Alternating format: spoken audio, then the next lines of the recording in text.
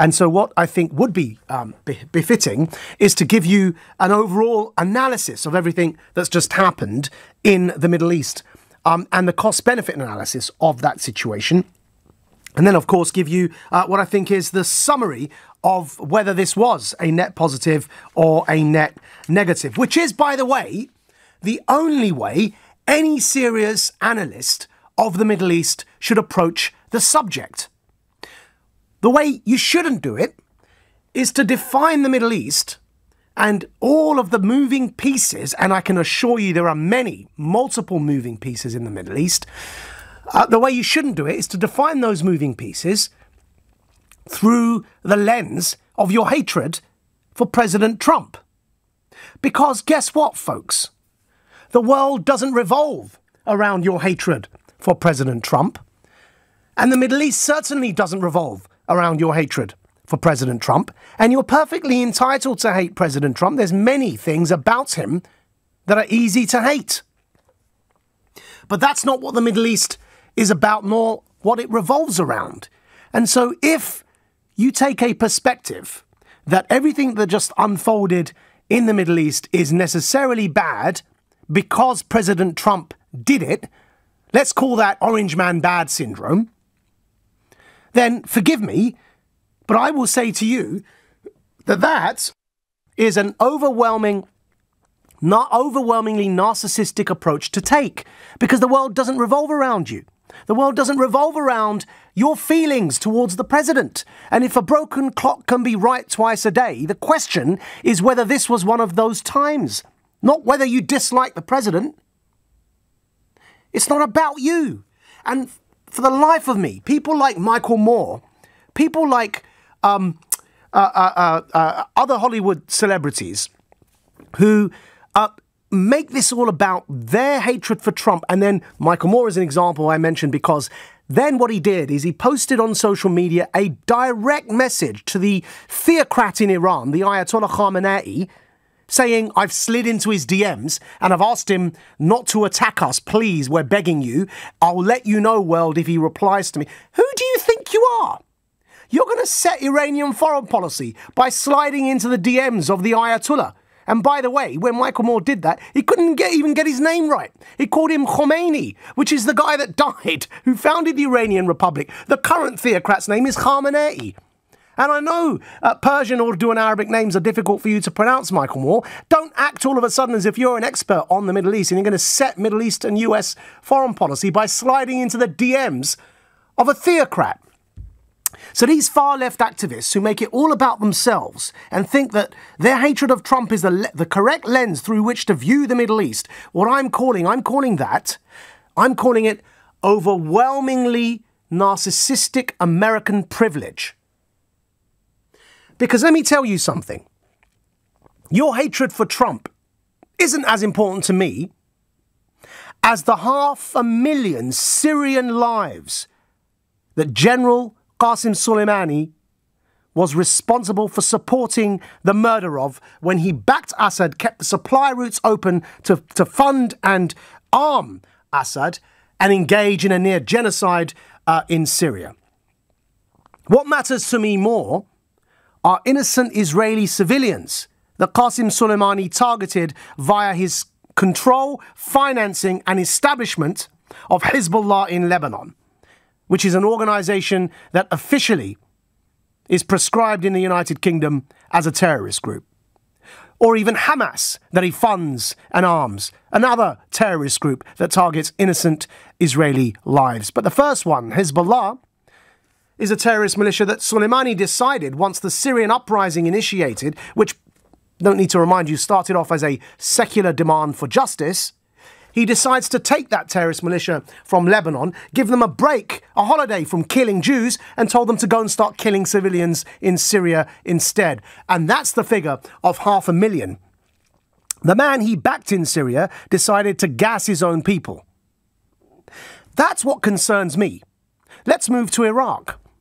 In Iraq, another terrorist proxy that he founded, Kataib Hezbollah, was shooting secular protesters in the head in Baghdad Square, Tahrir Square, just a week before this incident, snipering innocent protesters because they had the audacity to challenge the government of Iraq and demand that Iran stop colonising and interfering in the affairs of their country.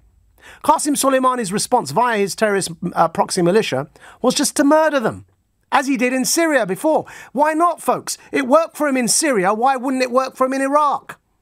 If you need to kill 500,000 people to stop an uprising, you've just had the game plan work out for you in Syria. Why not try the same thing in Iraq? Now, where was Michael Moore's outrage when that was unfolding just a week before? And so let me assure you that what I'm more concerned about are the innocent Arab Muslim lives that have been slaughtered by this man because he wanted to, in Syria, prop up a dictator, and in Iraq, colonize Iraq so that it could come under the Iranian sphere of influence, which was only possible, by the way, because at numpty, George Bush decided to invade that country and throw it firmly and squarely into the Iranian sphere of influence. But that's all ancient history now. Let's talk about current affairs. What concerns me more are the lives of those innocent Arab protesters that Qasem Soleimani thinks that the way to deal with them is just by slaughtering them and gassing them. That concerns me more, frankly, privileged left and Western leftists, than your hatred for Trump. Hate Trump all you like, but don't allow your hatred for Trump to trump the concerns of what this man was doing in the Middle East. Iran, as a matter of fact, is the world's most prolific state sponsor of terrorism. Now, if you're going to opine on this subject, I think as a bare minimum, what you should be able to do is tell me what exactly is going on in Lebanon and which organisation Iran is backing, who heads it, and why it's a terrorist organisation. Likewise, inside Iraq, what is the name of that organisation, who heads it, and what are they doing there? And let's move to Yemen. Which organisation in Yemen, which terrorist group in Yemen is Iran backing to try and take control and put Yemen under their sphere of influence? If you can't name me those organisations and the countries where Iran is operating, if before this incident you'd never even heard of Qasem Soleimani, if you still struggle to even remember his first name, then please do me a favour and don't make it all about you, because you don't really know the Middle East. All you know is how much you hate President Trump. But if President Trump has just taken out the man that was responsible for supporting the murder of 500,000 Syrians, then forgive Arabs and Muslims for not giving a damn about how much you hate Trump, and rather focusing on what matters, which is exactly what's going on in the Middle East. Now, you may well be concerned, and there are some legitimate concerns, and I want to go through them one by one, because as a liberal, we should respect international norms, international law and justice. So is it right to assassinate somebody by drone and other such concerns? So I'll go through them one by one just to allay some of your concerns. First point, is this a violation of international law? That's a serious concern, legitimate concern. I had that concern when Bush invaded Iraq and Blair. I still think that was illegal. And so, yes, it's a legitimate concern whether this was a violation of international law. But consider this. Again, many Western leftists from Hollywood wouldn't have even heard at this point. But last year, in roughly April, the United States designated the Iranian Revolutionary Guard, which is the faction of the military within the Iranian military that's responsible for looking after the interests of the Ayatollah and protecting him. The United States designated the Iranian Revolutionary Guard as a terror group, and that makes the head of the IRG a terrorist. Now, if you reluctantly accepted President Obama's strike against bin Laden, if you reluctantly accepted Trump's recent strike against the leader of ISIS, Baghdadi, then this isn't technically any different. So if you weren't saying those were violations of international law, then don't start saying it now. Now, there is a difference de facto, and that is that this man wasn't just a terrorist, he was also the top general in a state. That is a legitimate concern as well. And so, even though he was a terrorist, isn't he more than that? If he was a general in a legitimate state army, then isn't that an act of war to take out someone's general?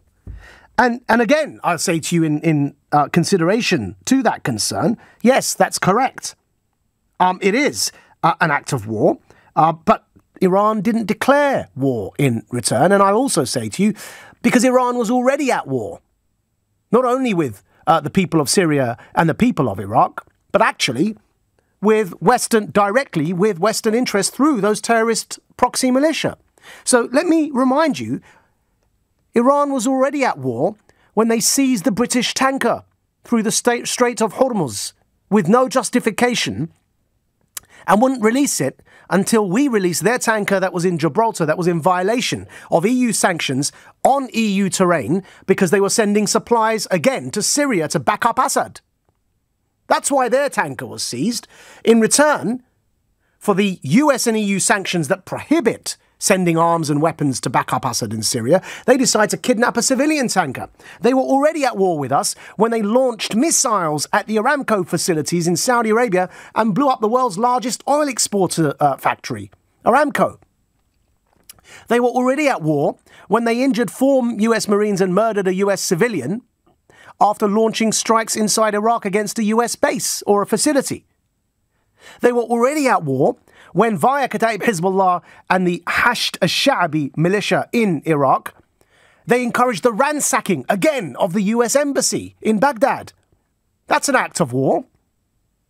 I mean, it's not as if Iran's been peaceful all this time. They were already at war. So, in a theatre of war, which is Iraq, taking out a man that's at war against your interests and is also happens to be designated as a terrorist isn't too much different to Obama taking out bin Laden. Now, the other concern you may have is whether this was a violation of Iraqi sovereignty. Well, not really, considering that US troops in Iraq are there upon the invitation of the Iraqi government, just as the Iranian presence was as well. And so, in fact, if 2 warring factions are in a country at the invitation of that government, then that country's become a theatre of war, which, no surprise, I mean, you've just had ISIS there ransack half of the north. And so, you know, it's not really, these are legitimate concerns, but they don't really stand up to scrutiny. And ultimately, at the end of the day, once all the dust has settled, you can see what President Trump did. He smoked out Iran, ended the global conceit, this pretense that Iran wasn't backing terrorist militia across the world, by basically holding the top general responsible for all these terrorist militia, accountable for his actions. By taking him out, he was announcing to the world and to Iran that we will no longer keep pretending that you're not backing terrorist militia around the world. And from now on, any of your proxies that target US or our allies' interests, Iran directly, Tehran, will be held responsible. Let's say Hezbollah decides now to attack another US embassy somewhere. Iran now will be directly held responsible for that. The pretense that these are independent militia acting on their own is now once and for all and finally over. About blooming time. And you can see in Iran's response to what President Trump did that they were incredibly constrained. They could no longer act in a belligerent terroristic way, but rather they had to respond in what I call quote-unquote conventional military means. Target a military base, which is what they did. Upshot was 0 Iraqi casualties, 0 American casualties. So where was World War III, Michael Moore, Rose McGowan, and all you other US Hollywood celebs who are such experts on the Middle East? Where was World War III that you were predicting? 0 Iraqi casualties, 0 American casualties. Iran had to respond conventionally. In other words, they had to once again stick to the rules. And that is the net positive of everything that just happened. My deepest, deepest condolences to everyone and the families who lost their lives in the downed Ukrainian jet, which all indications are so far was an Iranian missile by accident. My deepest condolences to them.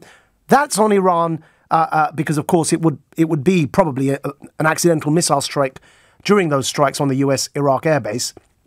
But apart from that one incident, which was a tragedy, this conflict itself was pretty neat, to be honest, in the sense that no civilian casualties in the strike on the base in Iraq. 0 Iraqi casualties, 0 American casualties, and now the world is all the wiser for Iran's sponsor of terrorist proxy militia across the world. Iran is now constrained it can no longer act with impunity through terrorist groups because the world will now hold Tehran responsible for it. So what may just have happened is a resetting of decades and decades of Qasem Soleimani getting away with murder, literally, because he was pretending that it wasn't him. And in the end, therefore, surely, that sounds like a net positive. You're listening to